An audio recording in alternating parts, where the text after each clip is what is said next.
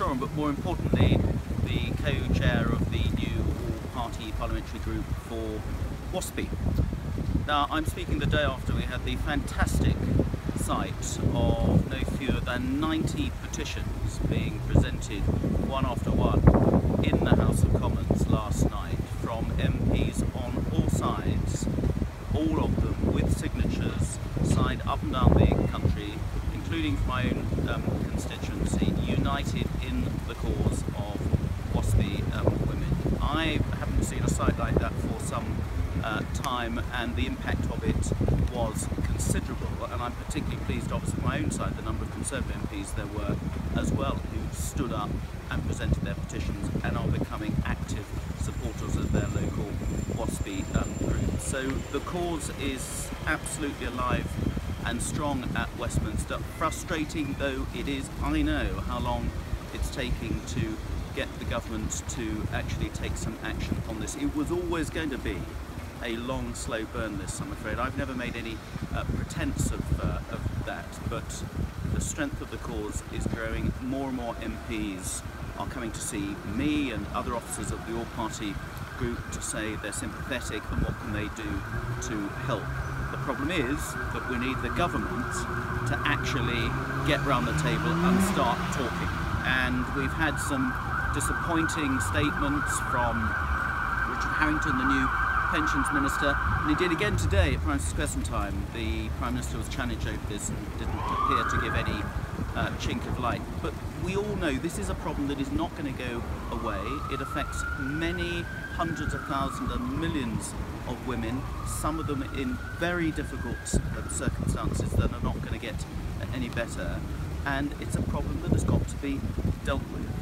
So I just wanted to give an update and to add my encouragement. Now, the all-party parliamentary group, which was formed earlier in the year, has a very strong following. It has a good number of officers, again from all parties. We met a couple of weeks ago to coordinate the big petition handing in last night. We will very soon have a website up and running on which we'll post all the latest news, including the mission statement of what the all-party group is there to do. But I have to say, and I've said this in all my podcasts and time again, that at the end of the day, what we need is to be able to put forward a series of detailed and costed options with some evidence that we can carry a large number of the women affected with us. And all the time we don't have that, I'm afraid it just plays into the government's hands when they say, well, if they can't agree amongst themselves what they actually want, then we're not going to put forward proposals because they'll just be cast out of hand by a majority of WASPI women affected, for example. So it's really important that we are able to come up with some firm proposals. Now, a whole load of people have come up with suggestions, which is useful. The 63 is the new 60 scheme. The SNP have done some study on this. There's suggestions that the National Insurance Fund, which holds something like £58 billion at the moment, could be used to help fund transitional arrangements, etc., etc. But there's also a problem, I have to say, that I'm aware there's been some fragmentation and some friction between various different people involved in the WASPI campaign.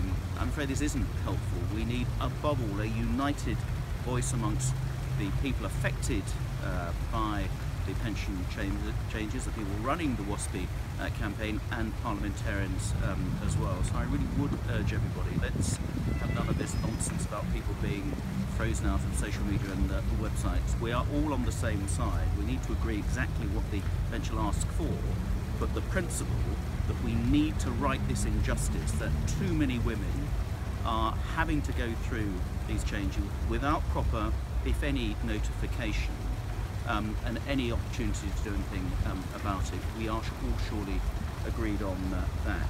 Now, we will be seeing Damien Green, who is the new Secretary of State for DWP, later on this month. We've agreed that we will have a delegation of about 6 officers from the all-party parliamentary group representing all of the political parties who are part of the all-party group. I will be representing the Conservative members there, and I will make the case strongly to Damien, as I did to his predecessor ministers as well. So there is a lot going on. Please do not give up hope. This is going to take time. It's frustrating despite the huge number, unprecedented number of debates we've had in this House, despite the extraordinary impact of all those petitions and the hard work that's going on day in, day out, week in, week out in the country for people arranging these local groups, organising petitions, getting stuff in the local press, communicating the cause. This can only happen if the government agrees to make changes.